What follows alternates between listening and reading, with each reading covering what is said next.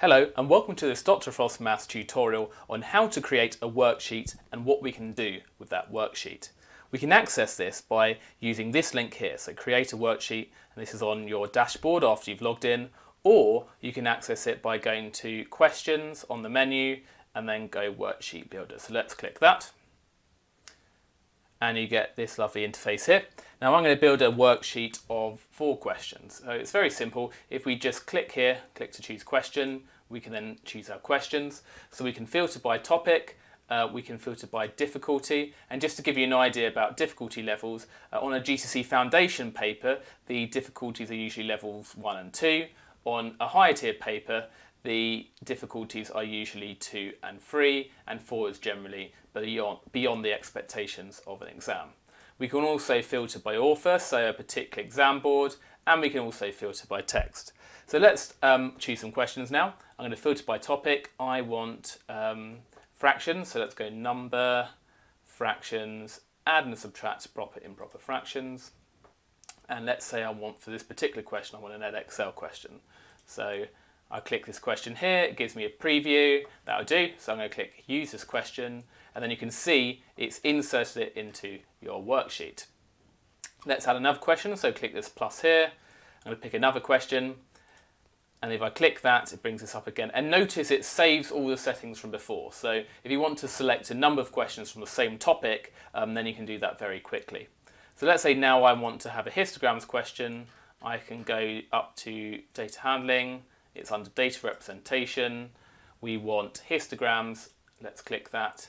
And then let's just say I want this question, a nice one where I get to draw something. So let's use this question, and then it's inserted that question into my worksheet. Now let's have a few more. I want now a question on coordinates. So let's go to coordinates, shape, and then we want coordinates is down here. Identify coordinates in all 4 quadrants. And this question here will do. It's on a foundation tier paper. So we'll write down the coordinates of one of these points, use this question, and then one final question. Let's go for AQA this time. And I want the topic this time to be, let's go for circle theorem. So understand and apply all circle theorems. And then let's have this question here, a nice picture. And we've got a nice multiple choice question, so I'm going to use that. And note, by the way, you can reorder these questions. So you can see as I hover my mouse over the top, the mouse changes and I can drag these questions around. So I can drag this, hold my mouse down, drag it across, release my mouse, and you can see it's reordered the questions. We can also, this is currently edit mode, we can also view it as a more conventional paper. So we can view mode here, and we can see the question like this. And in fact, while in view mode, we can actually answer the question. So I can put in a coordinate here, submit answer, and it shows me the answer to the question. So let's go back to edit mode. Now we want to save this, so we can, if I click save now, it will prompt me for a title for the worksheet, but I can change it by clicking here. So let's click this, and I'm going to just call it My Awesome Worksheet. So you can either hit return or you can just click out of the box and then it will update the title.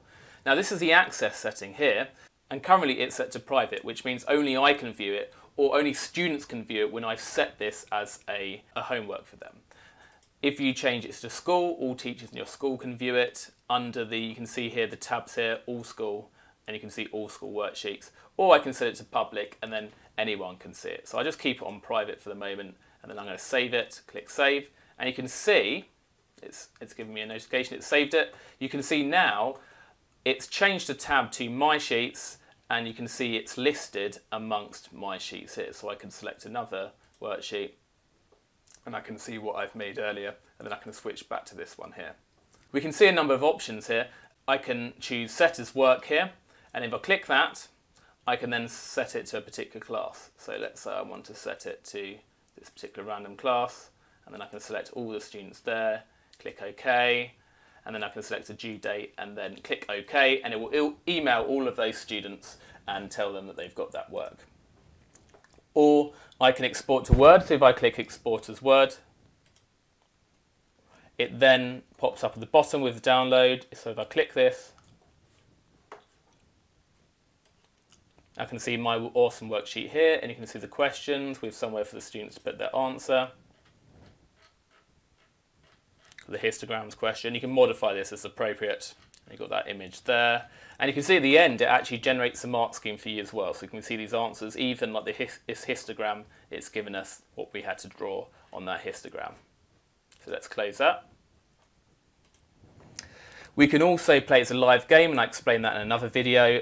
Practice mode allows you to view it as a student would view it if they were doing it as a homework, and we can obviously delete it as well. Now, one last thing, if I click on past papers, and let's say I want an OCR paper, and I select this paper here, I've got the paper here. And what's nice is I can then edit this. So let's just say I want to remove certain questions. I want to get rid of like this question. I want to get rid of this question. So click the cross here. I want to reorder these two questions. I'm not able to save this because I'll be saving an OCR paper, but I can save as. So I can make my own copy. So click this, and then I've got my own copy. Click OK. And you can see it switched to my sheets again, and I've got my own copy, and I could set this modified past paper to my students.